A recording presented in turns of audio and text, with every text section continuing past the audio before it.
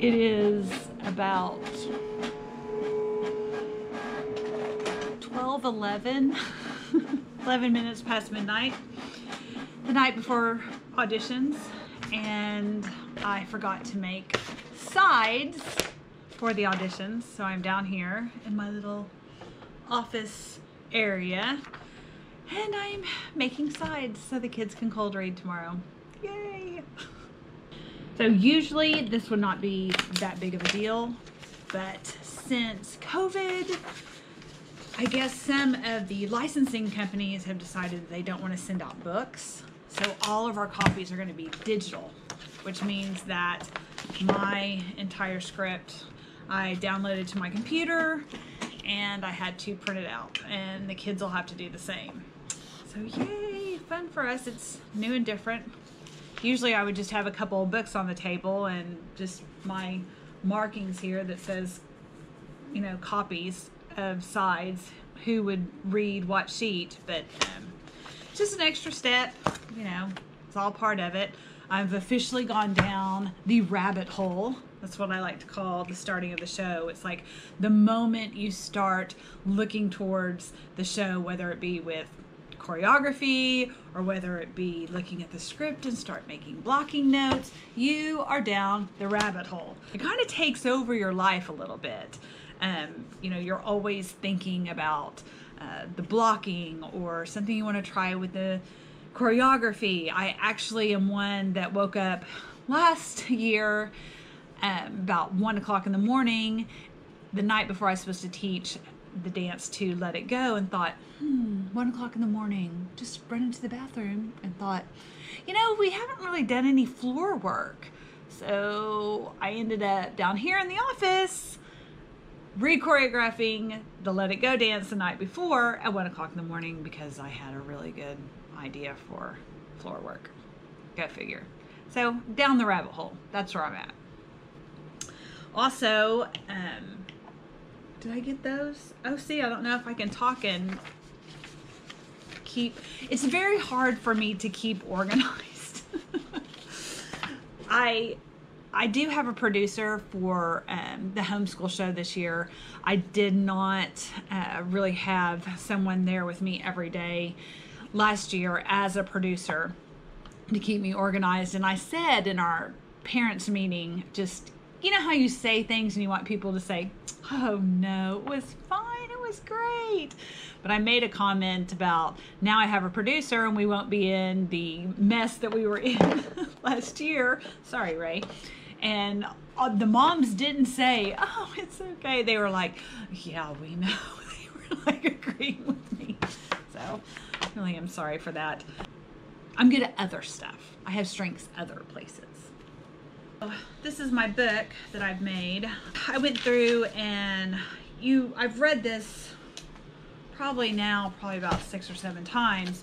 But last night I sat down and I went through and I just kind of dissected is dissected a word? I have no idea. I don't know. I dissected a frog.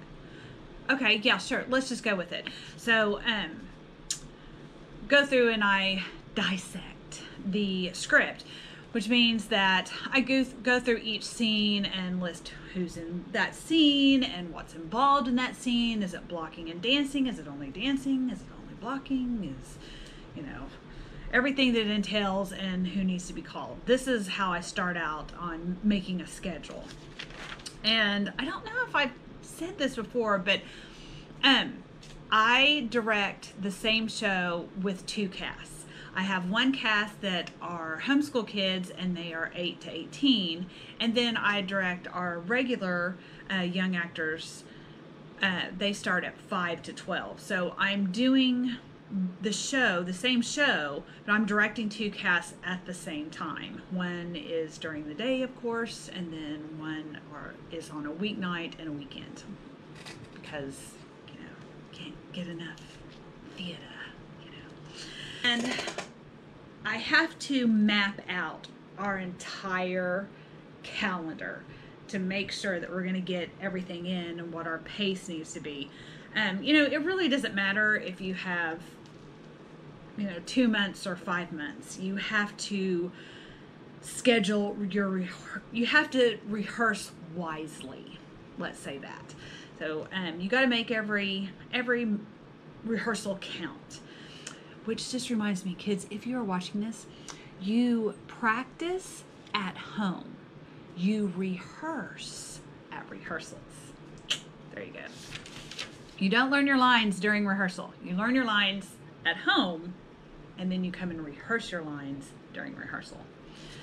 Copies for the sides. I've got registration forms. I even stapled them. And I think we're all good to go. Just, don't forget the blue binder. All done. You come out of directing one show and you think, oh, the next show is going to be so easy. Look at all that I've learned, because I learn with every show I direct. I've always had some takeaway. I've learned with every directing experience that I've had. You just think naively that that's going to translate to your next show. And sometimes it does. And sometimes it doesn't, because really when you're going from Arendelle, let's say, to 1950s small town Elvis Presley show, they're quite different. You're going to have different challenges. You're going to have different things to figure out. So you're always starting from ground zero with every show. But I do always get nervous the night before auditions, and I'm not even auditioning, which makes no sense. But I don't know if I'm getting nervous just for the kids, or I hope everything goes smoothly tomorrow. I hope everybody does a good job. I always say it's like a Christmas Eve type of nervousness, excited nervousness, because I've always said that auditions are like Christmas morning to me. It's so exciting to see the kids come out and them do their auditions and them do well. So it should be a good day. So I'm going to go take a bath and try and wind down. Again, it's like Christmas Eve. And I'll see you tomorrow at Auditions.